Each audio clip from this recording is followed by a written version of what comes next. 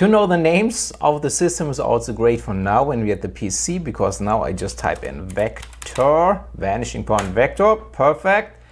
I get this window, and I only get this if my sensors are connected to the PC. Otherwise, the software thinks I don't have the license and won't open. But it's good that I get them. And can you remember we have the Stereolab sensor and the Intel, but now we connected the Intel. So let's select this one, and here's the software. So this is where the magic happens. This is where the magic happens, part 1 out of 3. Let's first, I click connect. And then you can already see in the middle that my sensor, the Intel sensor in real life, is a fisheye camera here. That's my arm. And this is a very, very wide lens. And this is the Intel sensor. So we can now go here to the right side to the panel, click on advanced. And so here, that's one of the biggest advantages that I'm using the Blackmagic Pocket Camera Cinema 4K over a DSLR. Well, you can see there are some Canon cameras and also some Sony cameras, but usually these are film cameras here. Yeah, so not DSLR or mirrorless cameras.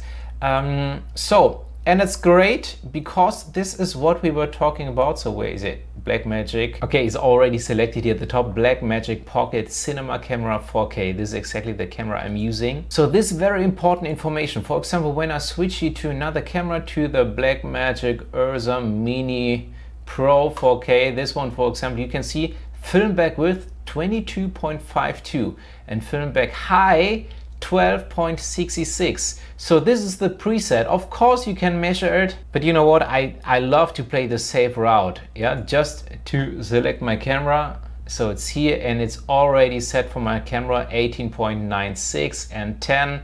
So they did the job to measure this. And maybe you can remember the beginning of the video when I mounted the sensor onto the camera. This is what we were talking about, where the sensor is connected now to the camera. So then we have something here, focal length 16.32. Where is this number coming from? Because it's not changing when I'm changing the camera. And this is the calibration. This is the result of my latest calibration. So on the calibration itself, it's very easy. I just click on calibration. I get the message, please disconnect before changing modes. Okay, let's do this, disconnect, and the calibration is just another mode. Then again, click connect to cameras. I'm getting an error message, cannot connect to capture card. So, and this is probably because my camera is not turned on yet. So I turn on my camera, let's try this again, connect to cameras. And this time it works, perfect. So my task for now, maybe you can remember this card from the unboxing that came with the Vanishing Point system.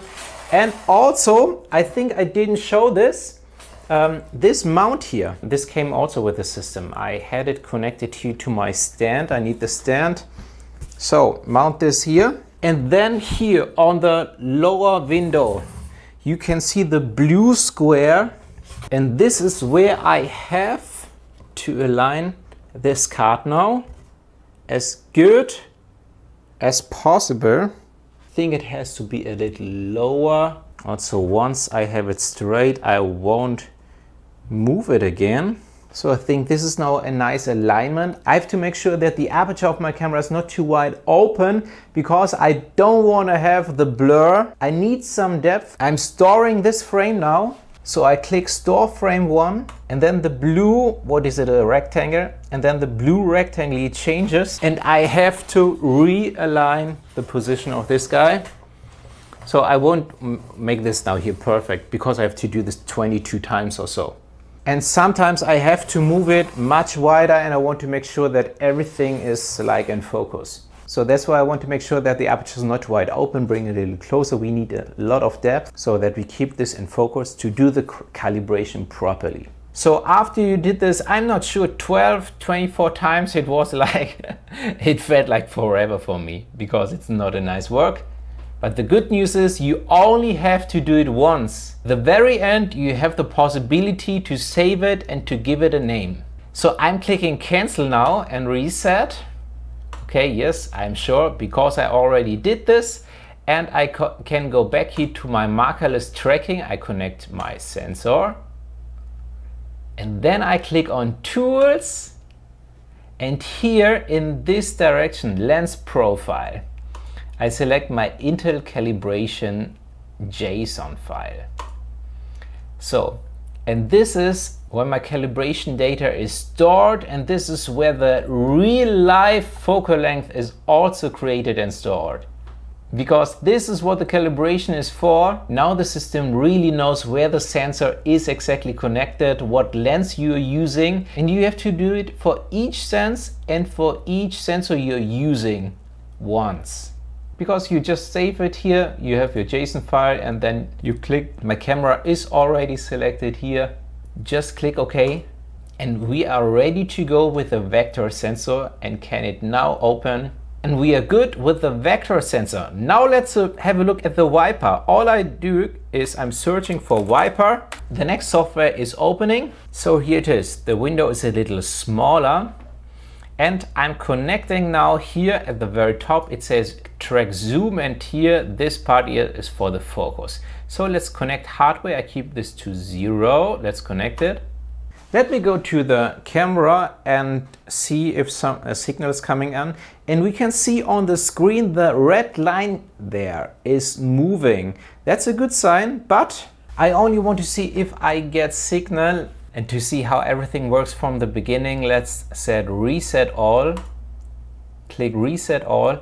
Pay attention to this area here where it says sending lens as 24, because when I'm now moving the lens, when I'm not now just changing the zoom, you can only see that the numbers are changing, but we still don't know the real focal length. So let's tell the system the focal length. So I will set my focal length to 12. That means on the wiper, I give it the lens value 12 and click add point. Now I'm changing my focal length to the max, because 12 was my minimum, so this is 35. And the software, I adjust the lens value to 35, click add point, and then create curve.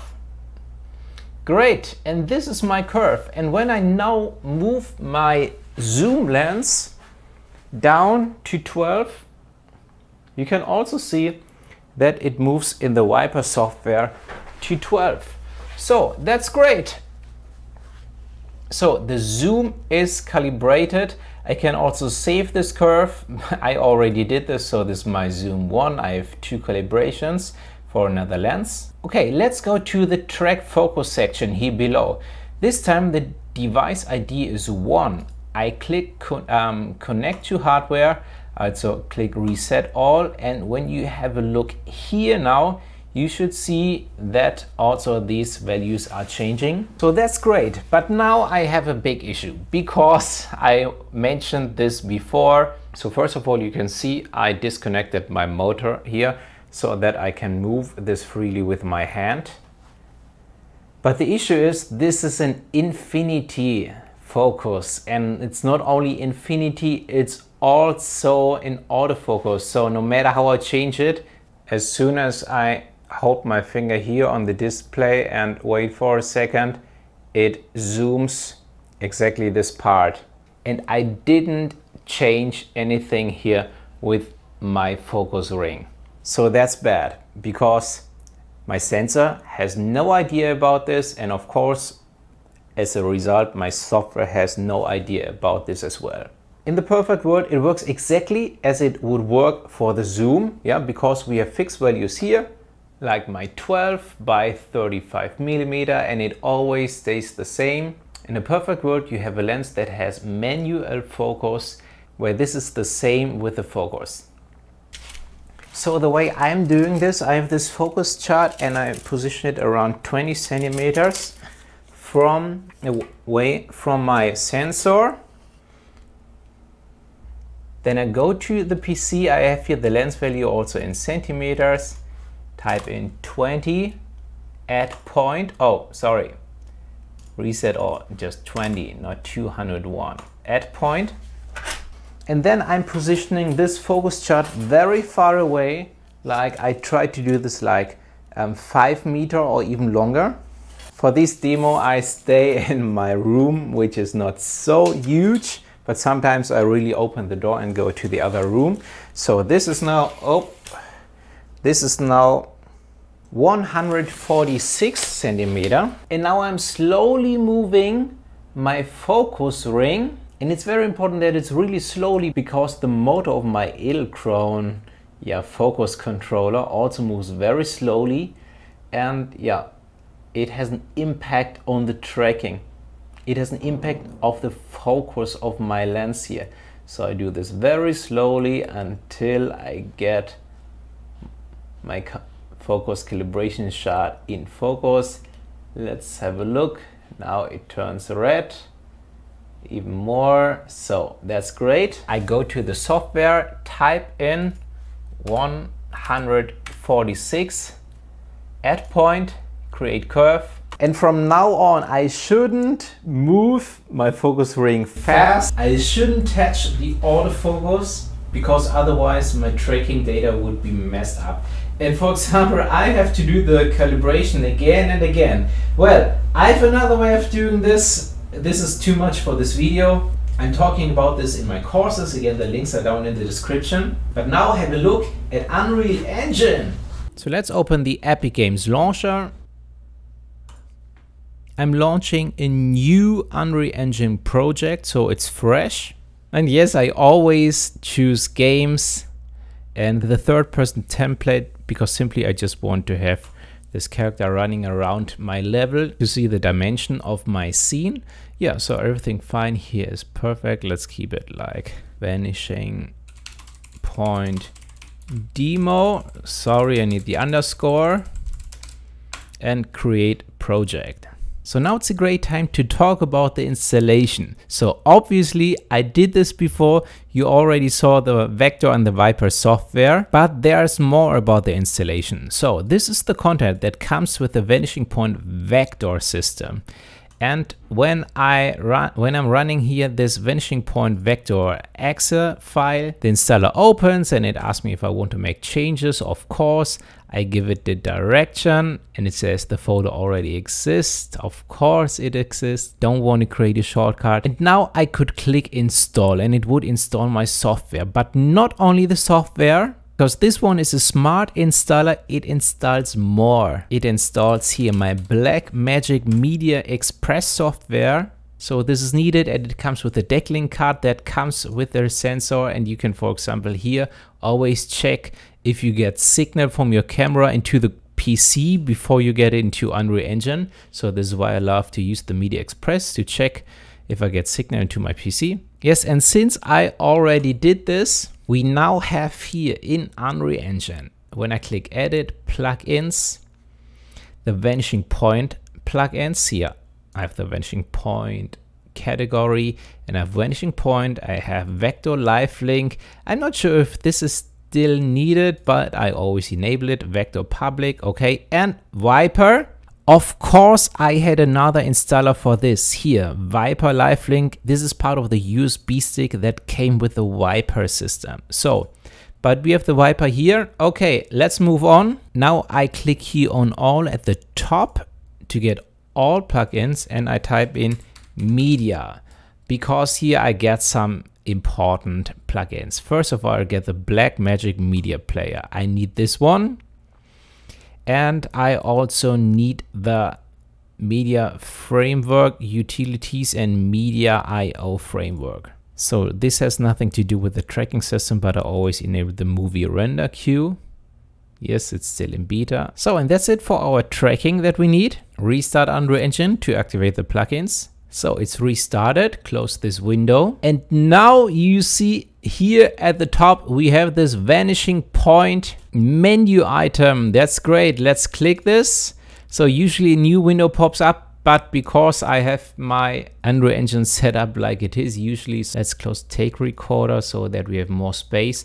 I love to keep my Unreal Engine here on the left side. My Vanishing Point. And this is now something I call it's a deep integration, so that the Vanishing Point software here connects with Unreal Engine using this deep integration. Why do I call it deep integration? Because there's always live link.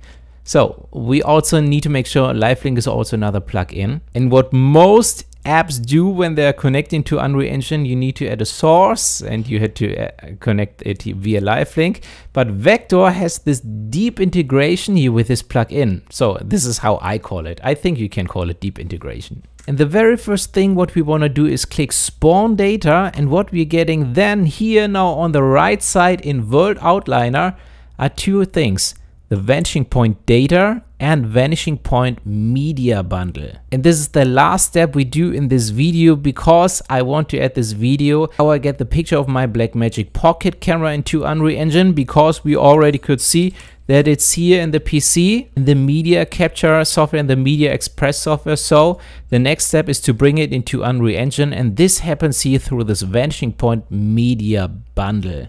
When this is selected, go to the details panel here, and here double click this. Make sure to select the settings from your camera. In my case, it's the Decklink card, 1080p, progressive, and 30 frames per second. Apply, save it, close it. And now I should here click request play media. And this is the sign for Unreal Engine. Bam! Now get the signal from the Decklink card, from the Blackmagic camera connected to the Decklink card into the PC. And we can check it when we click on Vanishing Point data. And here it is. Great! So data always shows the picture from the camera, and this Vanishing Point data actor is here this camera. No, sorry, it's not this camera, but let me show you. Aha, here, this camera. Let's bring it here to this guy. Maybe you rotate it. We will see if this was enough in just a second. Because now, and I will make something now really quick. We go more into detail in the next video. I click connect. And what I'm doing now here is when I click connect, now Unreal Engine is connecting to my Vanishing Point software. So, and you can see now this camera here is slightly moving, but it's also because I'm so close to it. If I move a little further away, it's still moving. Well, that's too much. It's probably because I have the AC on right now and the camera is moving in real life. We will check this in a second, but what you should know when I click disconnect, this camera here is not moving again. And now let's connect it. And now I'm moving my real life camera. And you can see the blue camera is also moving. So that's a great sign. So we will really do all the details here in a later video, but to make it very short, because that's a nice ending, I just select set the key here, my live green screen, make some adjustments, and then you can already see that we have the character here from Unreal Engine in my real life focus chart. And you can see I'm moving my camera, and both my focus chart and the character in Unreal Engine is moving, but there are some more tasks to do to really sync this, to really line this. We will set up Genlock, we will connect the wiper system, and so on. Well, there are some more things to do, but this is part of the next video, and this will definitely be also the most fun video, yeah, because we get into all the fun things after all the setup and calibration is done. So thanks so much for watching. If you haven't yet, check the links below in the description for my virtual production classes. And I can't wait to see you in the next video, because this will be very fun.